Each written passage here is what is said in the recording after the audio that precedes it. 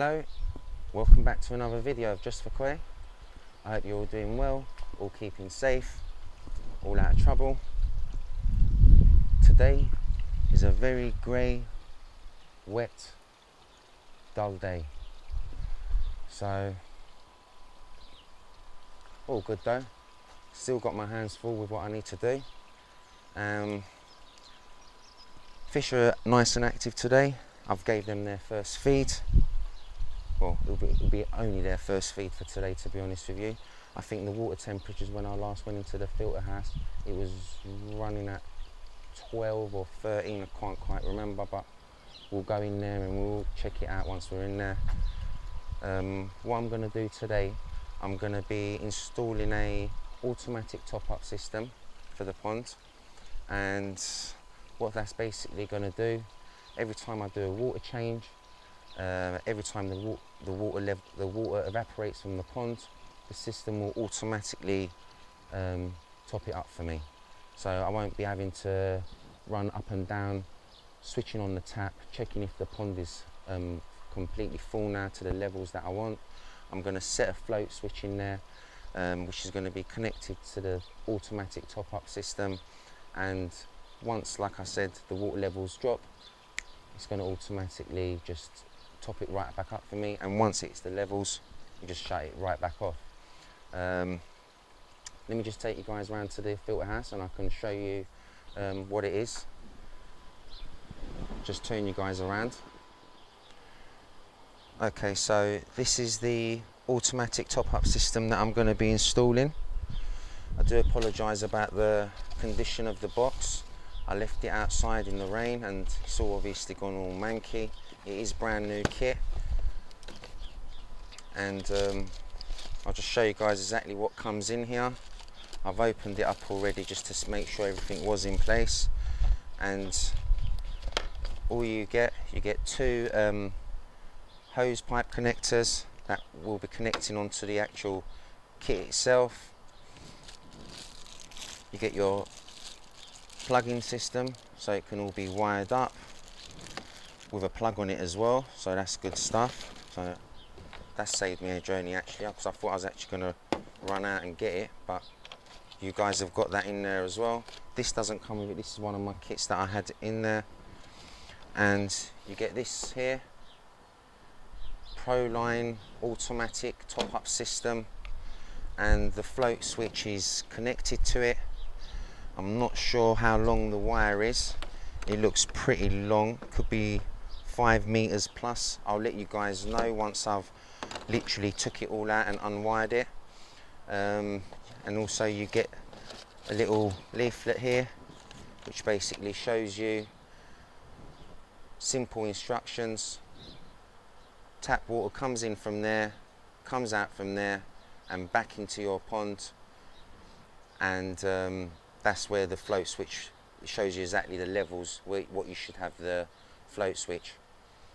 Okay, so simple stuff. And what I'm going to be doing, I'm going to install this on, get the float switch into the pond, connect my tap water to this, and then connect this side to my dechlorinator, 3-stage via dechlorinator, and then the 3-stage dechlorinator obviously is feeding in straight into the middle chamber of the nexus, so I'm just going to be returning it back into the nexus. So I'll just take you guys off the tripod and I'll show you what needs to be done inside the filter house before we start installing this. So if you come in here, sorry about my mess, going to have to tidy all this malarkey up now. I'm hoping to put the automatic top-up system somewhere around here and try and keep the vyair 3-stage dechlorinator over there.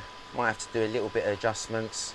So, but what I need to do, remove all this, box all that up, put that away neatly, remove this shelf here, and start installing the top-up system.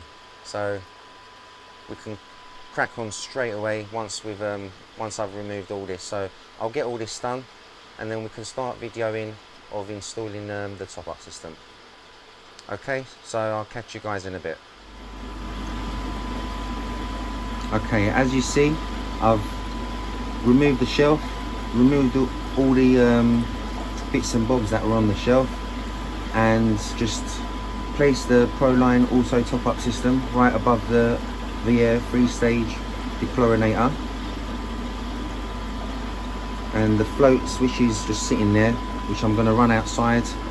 Hopefully the cable is long enough to go out from there. I was going to drill some holes to go run it through the walls, but what I'm going to do, because I've got gap up there, instead of making any holes, make my life easier and more simple for me, I'm just going to literally run it out from the top of the roof there, run it straight down, and hopefully I'll have enough cable to get the float switch into the pond. I'm going to hold the wire up with all these stuff, another job from Amazon, and they come with these sticky-majig things, and you just stick these onto the wall, and obviously these onto the stickers, so they're like back-to-back stickies, and it will keep everything nice and neat. So these are from Amazon, cheap as nuts. So I've got that there as well, nice and level and straight, which it should be, because it's actually sitting right below the vyair, and the vyair's spot on as well anyway, so that should actually be straight. So that's all nice and there, and I've connected up the power box or the transformer box, whatever it is, right over here. Just screwed it next to the electrics. I've just had these electrics, there's double sockets installed about 3-4 days ago, so got 6 double sockets there, running 12 plugs, which are more than enough for me, and they've got these nice little red lights underneath, so you can see what's on, what's not on. So anyway, so that's there. So I'm gonna run the cable from the actual top-up box, top-up system, this cable here, unloosen it a little bit, run it all nice and neatly down here, and just connect that up and plug it in. So that's simple stuff, got plenty of cable for that. I think the cable that's supplied with the float switch, it doesn't look any longer than 2-3 meters max. I haven't took it out yet, so I'm not quite sure, but there's plenty cable with the actual power supply cable. Yeah, okay, so you're all right with that. And then there's there is plenty of cable from the actual adapter, so you're more than enough.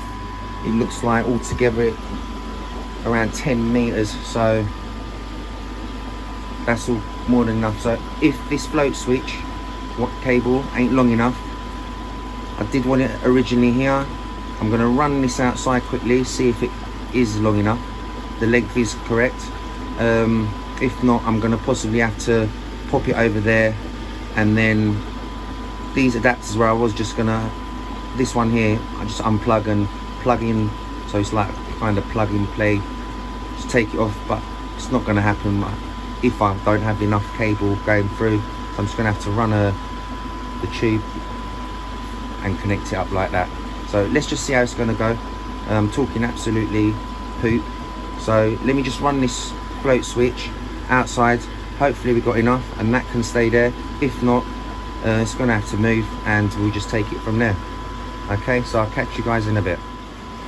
Okay, as you can see, I've had to move the auto top-up system over here, and that's because the float switch wire, which is this cable here, running all the way down, it's around 2 to 3 meters. I think it's around 3 meters in length, so I didn't have enough play to have it fitted how I wanted it above the dechlorinator, which would have gave me less pipe work to run it into the system. But I've had to place it here, it's not a problem. I've already connected it up to the transformer, which is here, and just plug that right in there and screw the transformer there. And I've run the float switch wire now out and underneath the window. So I had a shelf over here with all the water treatments. I've had to remove that as well, so I can remove the window and make a slight little hole literally below the window, and run the had to take the window out because the float switch is around 2 inches in diameter. So I had to take the window out, drop it out the window, and now it's in the pond. So I'll show you guys once we get around to there. But what I'm going to do now, I'm going to connect all this up to the dechlorinator. And what I've done, I've took these connectors off, which it came with, and I've just wrapped around PTFE tape around both sides. I'm not sure if it's picking up on the camera because the connection here is white and the tape is white, so I'm not sure if it's all there, but that's nicely done there. And I've done that side already, and I've just connected that one up. And I'm also going to connect this piece over to there, connect one of these pieces that it came with, hose connectors, onto this flexi hose. I'm going to be using a flexi hose instead of a solid 15mm pipe, just so I can get all the way around there and swivel all the way around there and get the hose from the back of the dechlorinator into the and connect it all up. So it's from this side that I have to have the water coming in, so pretty awkward. It would have been more ideal if, while the water's coming in, bush to go in from there and to come out from this way, but the stage is to go through this side, so no problem. So I'm just going to use the flexi hose, get the hose all nice and safely all connected up. And my mains from the tap is coming from here, which I've got a Gardena tap controller. So I'm just going to disconnect this, possibly extend it with hard fit solid pipe, which is 15mm, bring it from the back of the bio chamber and connect it from this side. And as you see, it shows you on the system itself where the tap water goes in from and where the water returns back to the pond. So I'll just get these fittings all connected up, get the pipe running through, all that nicely all connected up, and then we can go outside and I'll show you how I've placed the float switch, and then hopefully we just switch it on and we can get it all up and running. Okay, so I'll catch you guys in a bit. Okay, as you see, all connected up, nice and sweet. It's actually looking better than I thought, and I've just run the pipe down like that. So I'll just run it through you.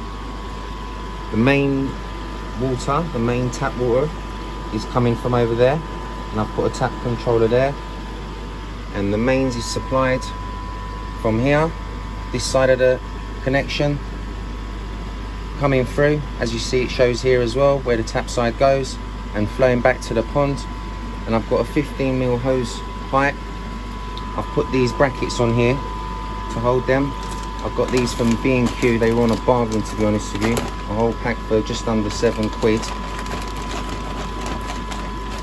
And what I've had to do, they come in doubles, so I've just sawn them down, and they've also got they've got pre-drilled holes, or they've got their holes there so you can screw them in. So once I've cut them down, I had to drill a hole, one in there and one there, and make double use of them. And as I was saying, I'm run the 15mm pipe all the way through, and I've put another tap controller right over here so I can control the flow coming into the 3-stage dechlorinator. So down there I've got it fully open, so the flow is full, taps full open, running up into there and running into the auto top-up system, and then the pipe runs all the way down, and I can control it here so I can trickle in the water. So we'll just go outside now and I'll show you what I've done with the float switch and where it's going to be placed in the pond. Coming down to the corner of the pond. So I've just run the wire from here coming all the way down.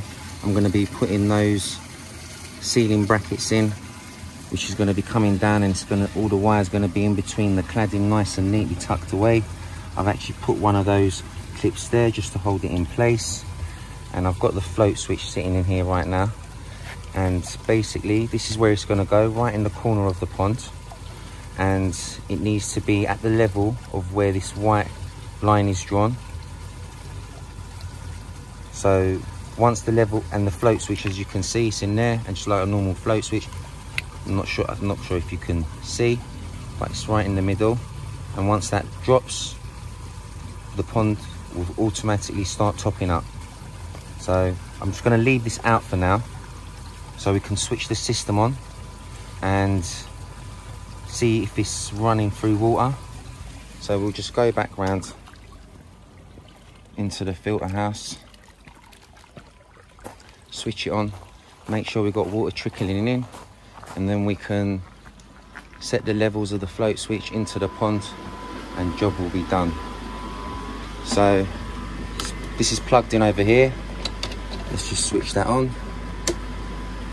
It's switched on, and now it's feeding through into the dechlorinators. So let's just pump these in, let the air out of them so they can fill up all the way. And the water's actually coming in from the return right now. You can see right here, I'm not sure if it's picking up on the camera, and trickling in into the water, into the main chamber of the Nexus.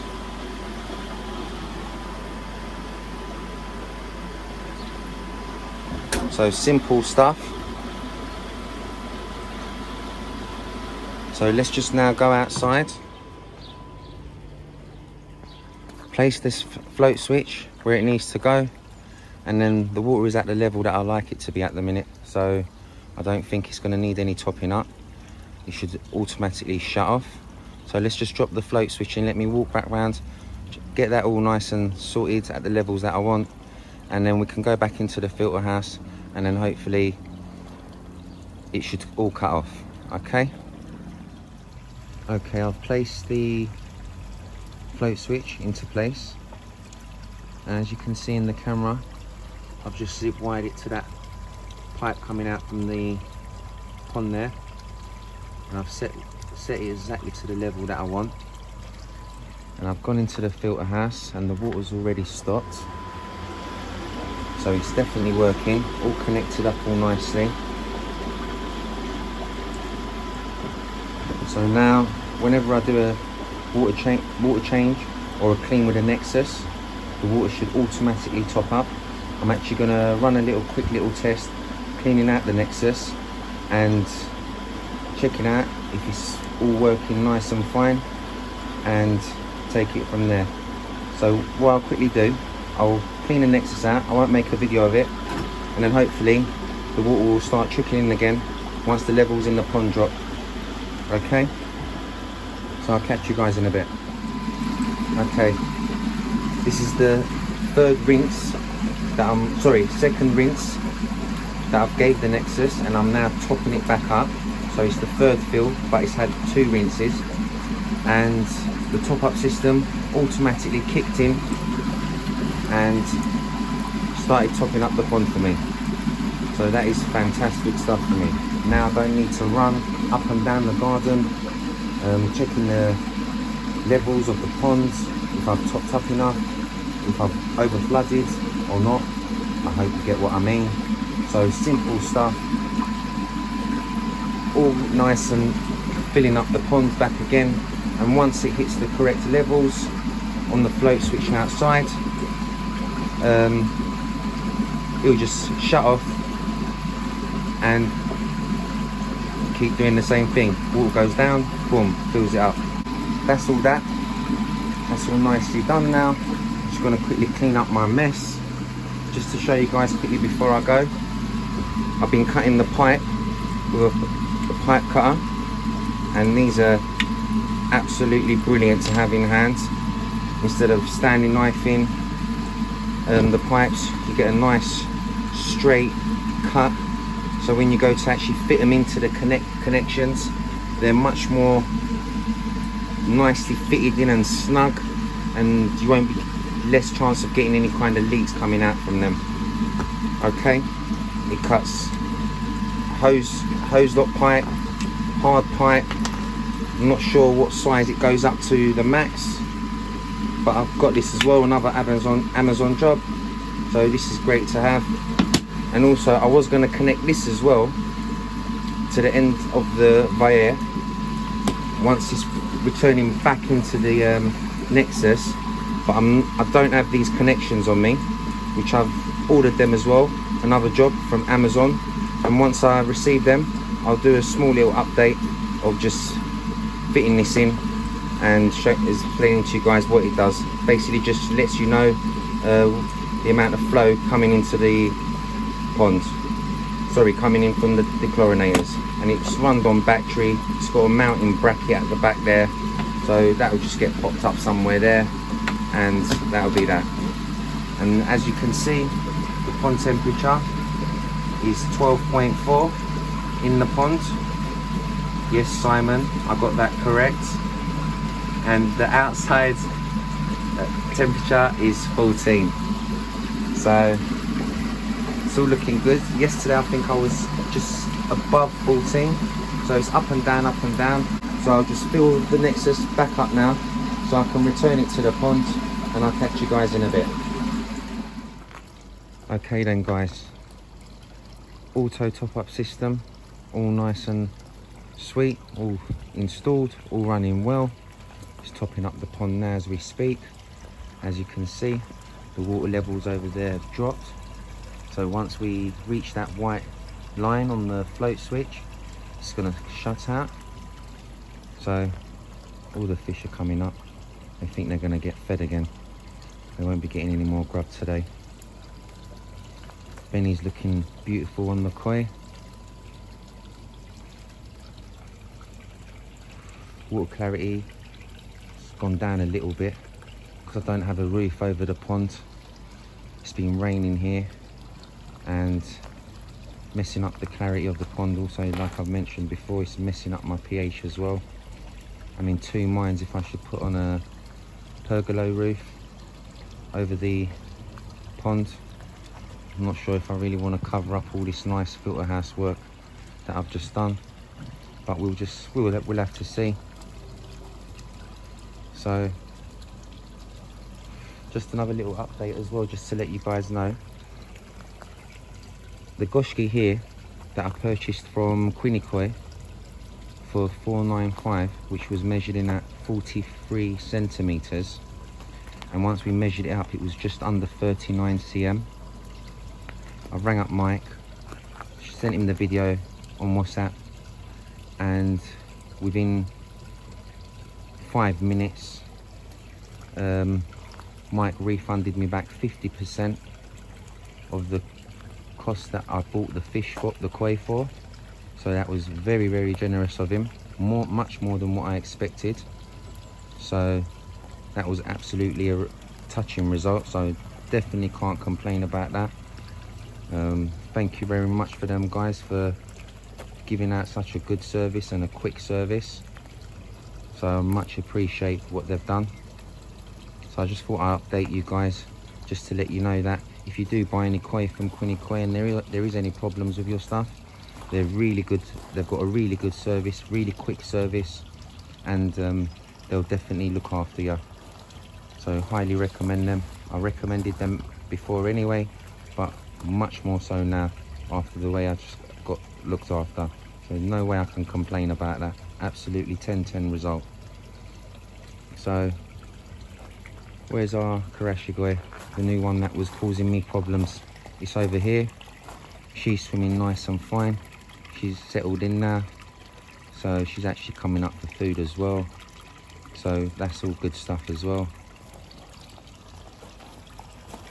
No, you're not going to be getting fed. So thank you very much again for watching another video of Just for Koi. If you haven't subscribed to the channel yet, please remember to subscribe. If you like the video, you can give us a thumbs up. If you don't like the video, you can give us a thumbs down. either thumb will collect them, no problems. If you remember to hit the notification button so you can get notified whenever I upload all my new videos, that'd be great. So all said and done, that's about it. Thank you very much again. All take care and all the best.